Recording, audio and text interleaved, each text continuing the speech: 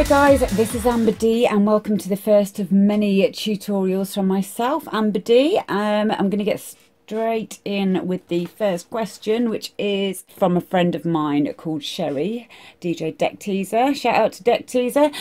She says, this is going to sound ridiculous. I have a load of patterns and I'm just playing them in sequence because I don't know how to lay the track out.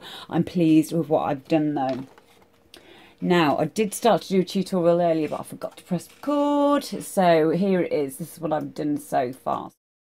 So for me, basically, if I just get all this over here and I'll walk you through my process.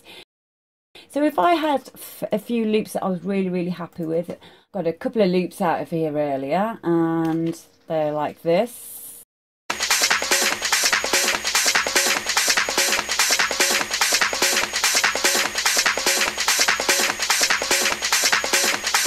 We've probably got a clip of that as well.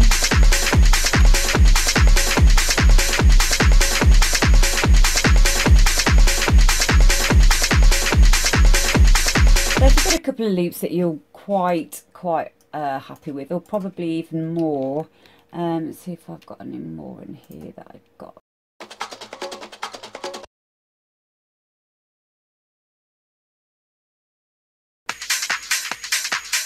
One's already in there, isn't it?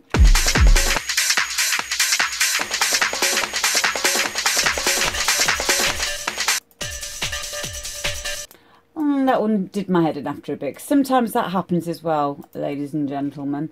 Sometimes you think you've got a good idea going, and if you do get yourself stuck into one of these ruts or these loops, and it is starting to do your head in, then it's probably for the best, really, because you'll probably find that, you know, later on that you'd have just sacked it off anyway.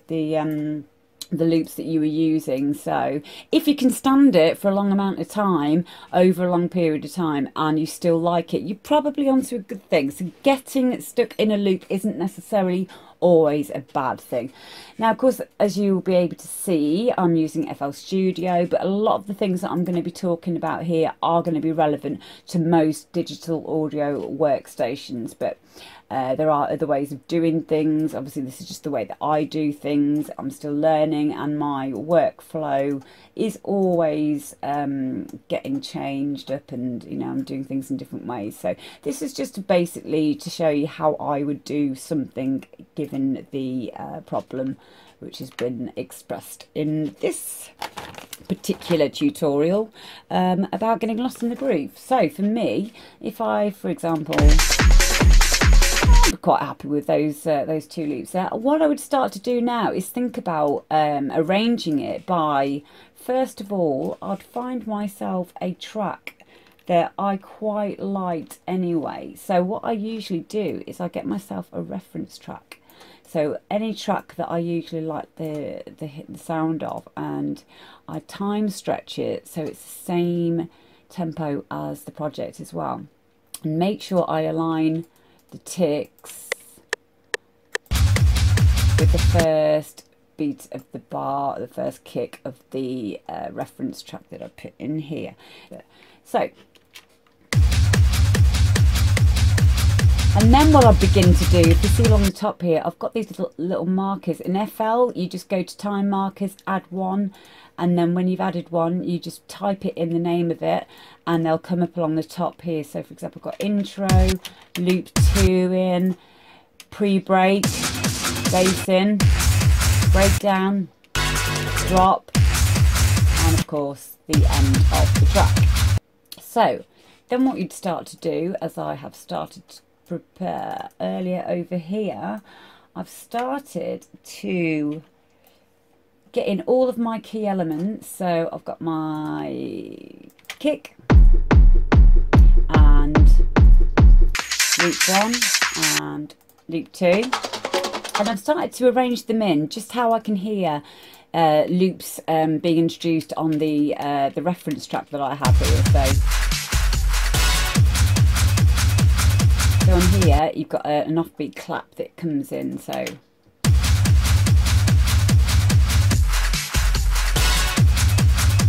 that's where they brought in their second loop. So this is what I decided to do here. I decided to copy it.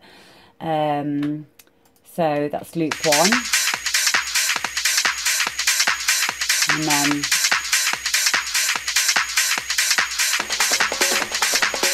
obviously the kicks there as well.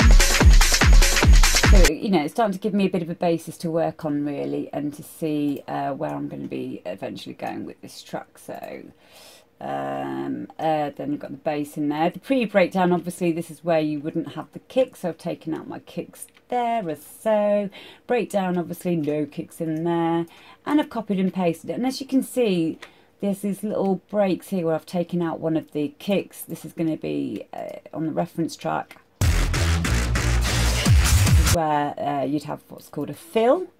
So you could take out one kick at the end, or you could take out a few. It's completely up to you. I've just taken out one for time's sake at the moment. So yeah, so at the moment this is how it's sounding.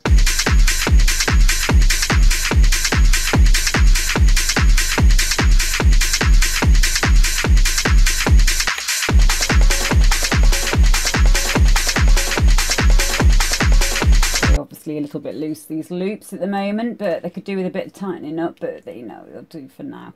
So the next thing that I would do is I would start to get in my effects. Effects consist of your cymbal crashes. Anyone who's a DJ will know that these go on the first beat of the bar, and they help you to know when you're going to be mixing in your or setting up your mixes from when you're DJing. So example, that's where this crash would be. I have placed them all 32 bars apart from each other, I believe, which works out quite nicely, so it's not too often, it's not too little.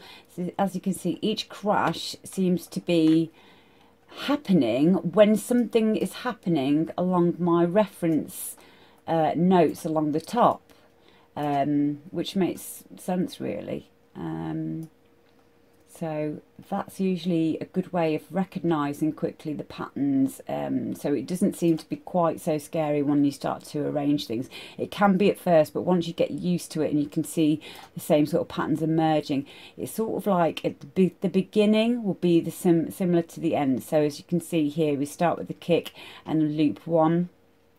And then we bring in loop 2 here. So what I've done for here is I've reversed that. So I've taken out loop 2 here at 64 bars to the end, and kept in loop 1 all the way to the end. If I had another loop, loop 3, I would probably make this longer and have loop 3 coming in and out, or intermittently, or that could probably be a loop for your rides, the hi-hats, something like that, depending if you're making some sort of hard techno track, or if you're going you know, whatever style really, it's whatever you feel it needs.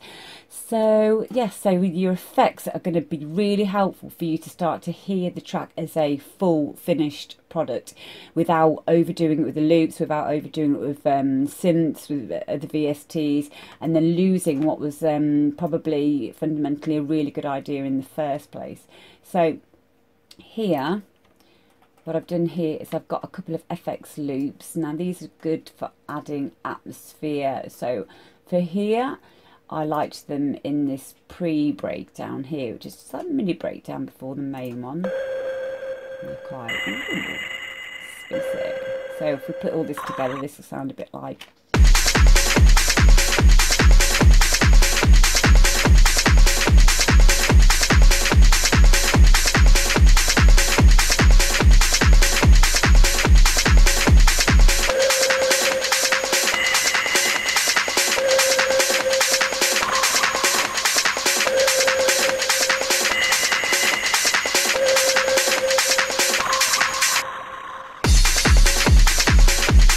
So you can see there where on the reference track we would probably have in this bit here where we start to get that gap.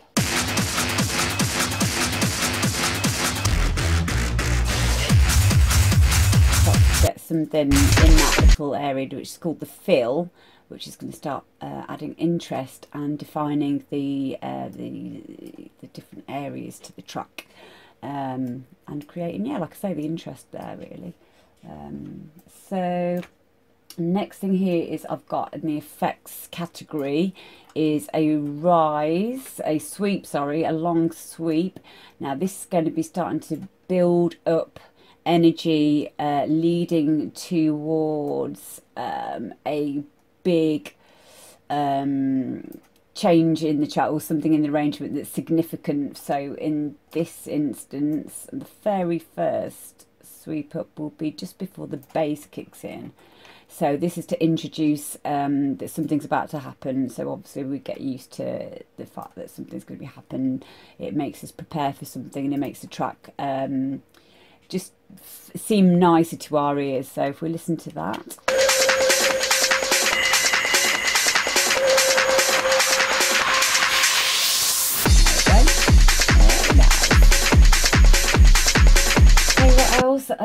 I've also put in a couple of fills. I've just found a couple of fills in a sample pack, a little bit like the one that we've got here in the Murder is the Bass remix. The ones in the Murder is the Bass remix. It was the fills, if you're not too sure, these go at the end of a a section of bars, usually around about 32 bars, but not limited to 32 bars. Could be every 16, could be every 8. It depends on the style of music, depends on what you want to do. At the end of the day, be creative. It's up to you. There aren't any rules. So in the instance of this, in the last 4 bars leading up to loop 2 coming in, the fill is introduced as such.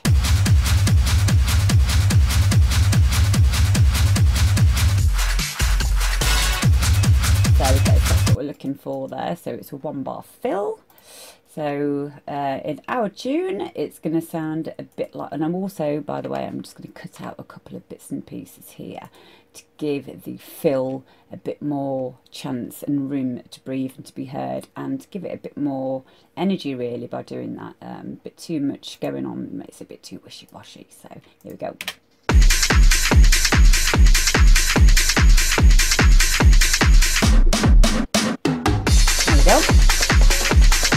So you could use so many different fills. It's sometimes good to use 1 or 2 that's similar, but maybe just making a change to I don't know, you could put like a filter sweep on it, you know, anything like that. It's up to you really, but yeah, the main thing I would say is if wherever you're going to be putting a fill, I would drop out some of the other percussion as well, so you get to hear it properly.